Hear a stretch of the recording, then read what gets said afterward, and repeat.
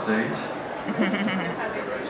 They did good. They did good. Like Jennifer said, though, they're two totally opposite, you know, artists, and it's fun to watch them. Though you want a little, you know, originality, a little different stuff. But I don't know. It's gonna be a tight race tomorrow night, so we'll see.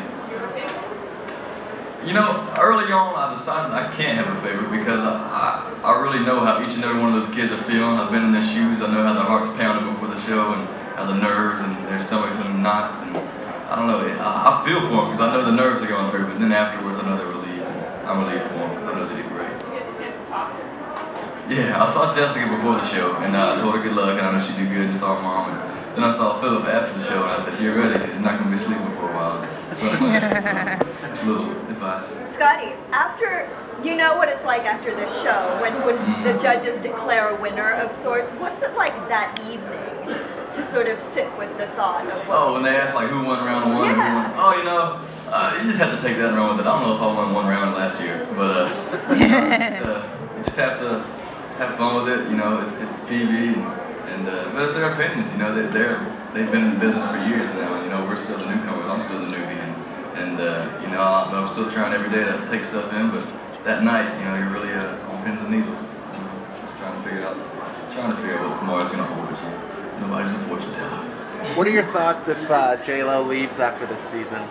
You know, I love her on the show. You know, I hate to see her go. She's been great. She was, you know, I was on her guinea pig season, and it was cool having her out here in Stephen. But you know, whatever happens, happens. She's got a lot going for her though, so she'll be fine. Yeah. Do what? The Witness song, very first one. Are you kidding me?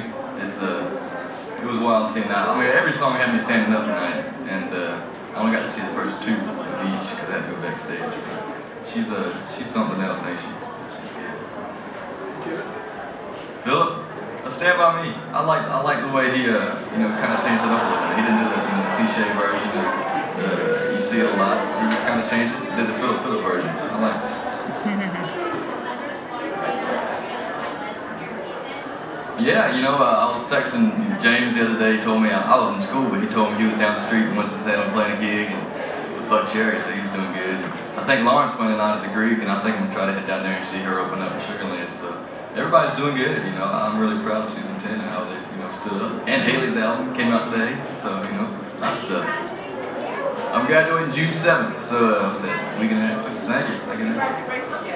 I have no idea. I'm going to Nashville. I think CMA Fan Fest is that whole week, so the 6th I'll be in Nashville for the CMT Awards. I'm flying back at midnight to be back for an 8 a.m. graduation, and then that night I'm heading back to Nashville for the rest of Fan Fest. So it's going to be We a have busy. time for one more question. Bring it on.